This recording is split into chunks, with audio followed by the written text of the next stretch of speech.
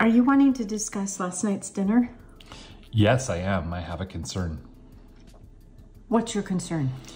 Well, your Facebook group says Sad Meals Michelin star. And if you want to be a sad meal Michelin star chef, you got to step it up just a little bit. How so? Well, the salmon, the miso salmon was fantastic, except there was one problem. What's that? There were bones in the salmon fillet. Okay, look, everyone who was at dinner last night survived. We had out-of-town guests, my cousin and his wife and his daughter. That's true. And everybody survived. And everybody seemed to like it. Here's the other thing I wanted to say. Yep. I personally feel successful that I managed two sides and the salmon all at once. You were at work. I did this all on my own and working all at the same time. Yeah. Cleaned up the house, cleaned up the yard, all before company came.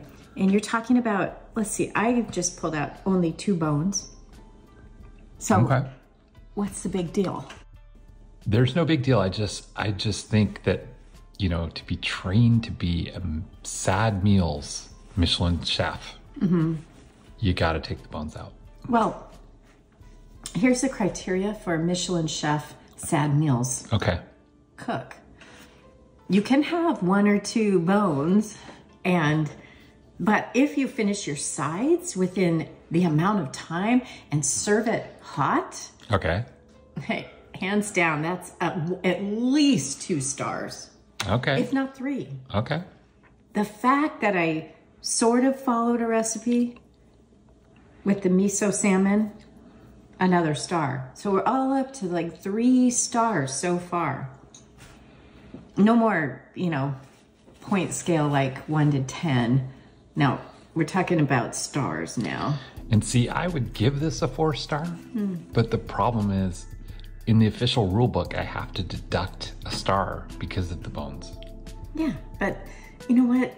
And the other thing is, people that are listening, they probably are so frustrated with me, but this is the truth. I believe in being transparent when it comes to sad meals Michelin chefs. Okay, but you know what? To be a Michelin trained chef in sad meals is lower criteria, lower... But bones, you can kill people. No, I didn't die. I had 2 bones. Okay. I was on the lookout for it. It's not none of our guests died. And you know what? To me, that's a success.